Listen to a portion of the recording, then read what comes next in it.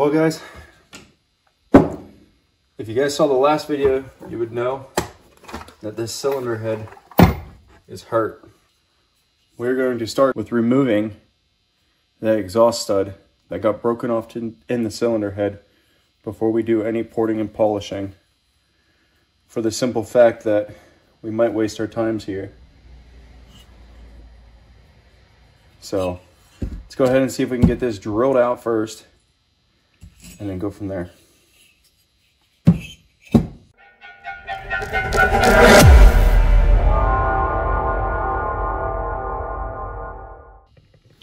Hey guys, welcome back to another episode of Compact Garage. If you haven't seen the first video on this Predator 420cc, I highly recommend you pause this video right here, go back and watch that video to get up to speed with what's going on with this cylinder head. So in today's video, we're going to remove that exhaust stud, which is stainless, might I add, which is why I have all these beautiful drill bits. Say goodbye, they're getting smoked. And then we can see if we can tap that out. And I want to start with this first to see if I can even drill this to find out if it's even worth fixing this cylinder head. This is going to be a fun one, so stay tuned. We're going to go ahead and start by trying to drill this out. One thing to add before we carry on. I did try to weld a nut to this exhaust stud. It is trying to pull the threads out of the aluminum. It's almost acting like it's cross-threaded. I cannot drill it and put an easy out through it. It will not come out without breaking that easy out.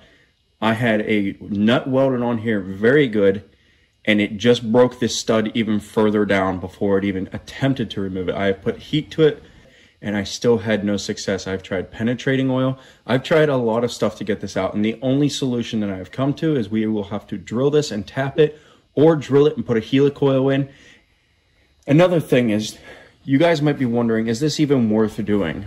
You can pick up CNC ported 420cc cylinder heads online all day long, but they come at a heavy price.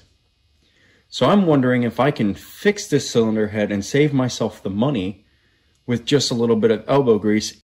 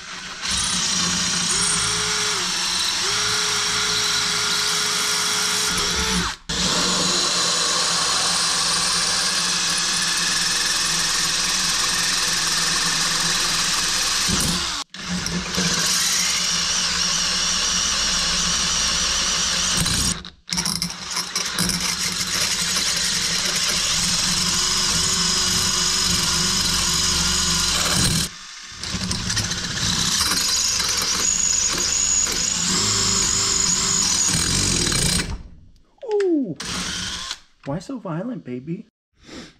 So after wasting entirely way too much on that, the casualty count is 2 broken drill bits. Okay, there's got to be 3 actually, because there's 3 heads to drill bits. Anyhow, I broke one of these off down inside the hole, forcing me to resort back to my old plan of drilling it and then welding a nut on it.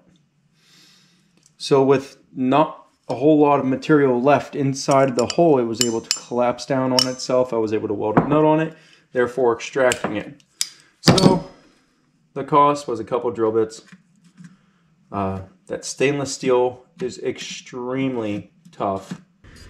So with that stud out of there, I'm going to go ahead and chase those threads with a tap to clean them up, and then move on to the cylinder head porting itself.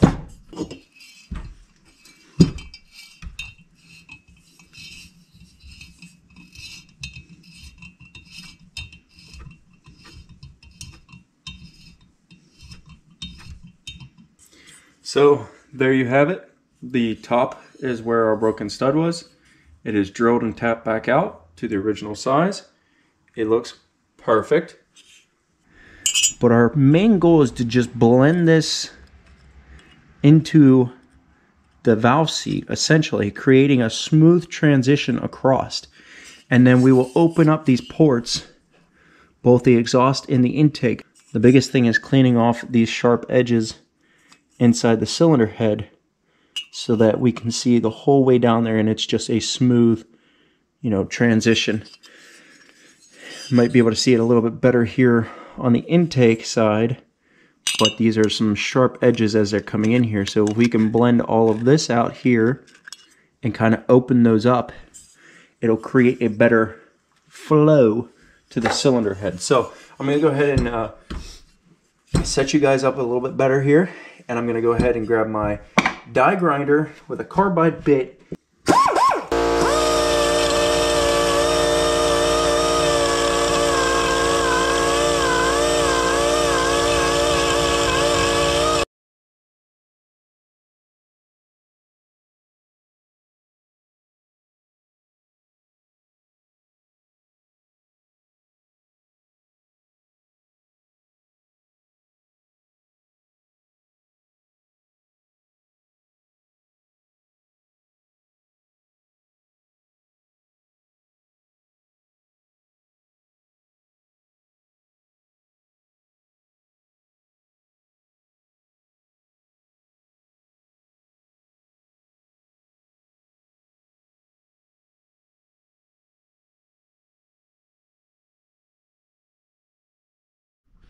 Okay, for those of you guys who have trust issues, let's just rewind a minute and talk about, earlier in this video I said we weren't going to go too big on this, we were just going to do it a little bit at a time. Well, I lied.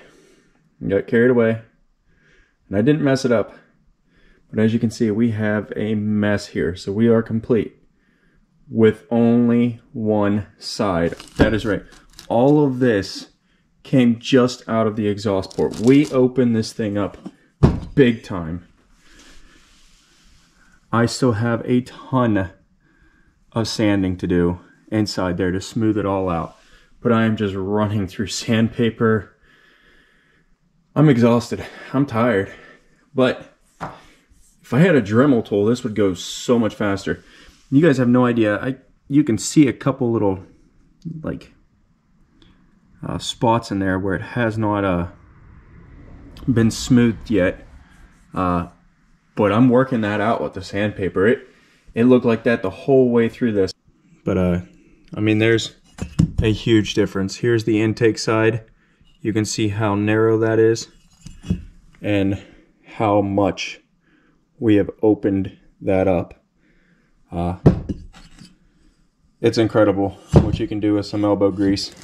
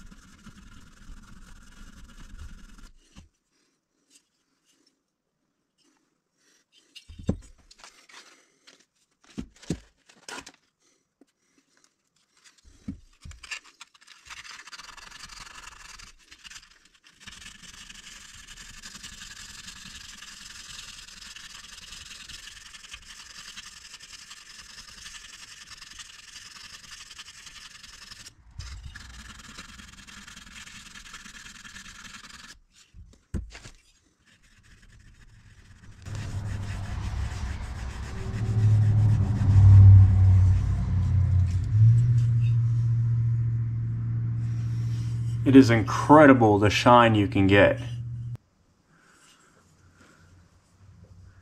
That is absolutely insane. There's the exhaust valve.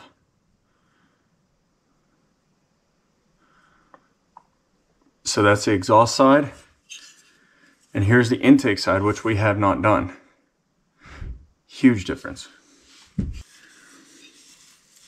It is unbelievably smooth. My hands look like trash. It is so unbelievably smooth. It's incredible. But I'm gonna go ahead and keep working this with the sandpaper. It's a lot of what you guys have already seen. After I'm done with that, I will move on to the intake valve, but it is literally the same exact thing that you guys saw here me do on the exhaust. You could pick up a Dremel tool online for, I don't know, 20 bucks off of Amazon probably. You could put some time into a cylinder head. You could remove the valves. You go ahead and pour it out. You could polish it. You could do all of that for $20 and a few hours of your time. Or you can go buy a couple $100 cylinder head. I have a little bit more time in this because I went ahead and removed that exhaust stud that you guys saw me break off in this hole here. And then I had to go ahead and re-tap it. So I do have a little bit more time in this cylinder head. I'm probably in it between this exhaust port and the stud. I'm close to probably 2.5 hours at this point. Now, I spent a tremendous amount of time on that stud because it was stainless steel. It came at the cost of some drill bits. I will put anti-seize on those stainless steel studs whenever they go in hopes that they will not seize in this cylinder head again. But that's going to do it for this video. If you guys want to stay tuned for this engine build, this budget engine build, and whenever I say budget, I mean less than $500, we are trying to squeeze as much power as we can out of a Predator 420 Hemi for under $500. I'm hoping to see at least 25 horsepower for it. And as promised, guys, I'm about to bring you over and show you the project, what this engine's going on, so you understand why we need the power and why I'm going through all this work. So please disregard the mess of what I call my garage. But this is a Carter's Bro 250cc Interceptor. However, it is heavily modified. I have Mojave front suspension on both sides A-arms with the shocks. I do have air shocks on the way for that because it is loose in the front end at this time. I have a Ranger 570 steering rack in there. I'm going to put dual seats with 4-point harnesses in this, and I'm going to add some more bracing for the roll cage itself. In the rear, we have an RZR suspension, upper and lower control arms, with the spindles and the brake calipers. This took a lot of work. That bar is where the shock will go. I knew the measurements of the shock from eye to eye thanks to the listing. However, I did not have time for the shocks to arrive, and I wanted to go ahead and make the shock mount. So I went ahead and fabricated that ahead of time. I just drilled a piece of pipe center to center, eye to eye, to set my ride height where I wanted it in the rear, knowing that I could always adjust it later because they are a coilover design. If you guys want to see more of this project, go ahead and leave a comment down below if you guys want to see me finish this thing out. Otherwise, I will just, work on it whenever I can here and there in between videos and projects and weather and whatnot. But until then, guys, keep on wrenching.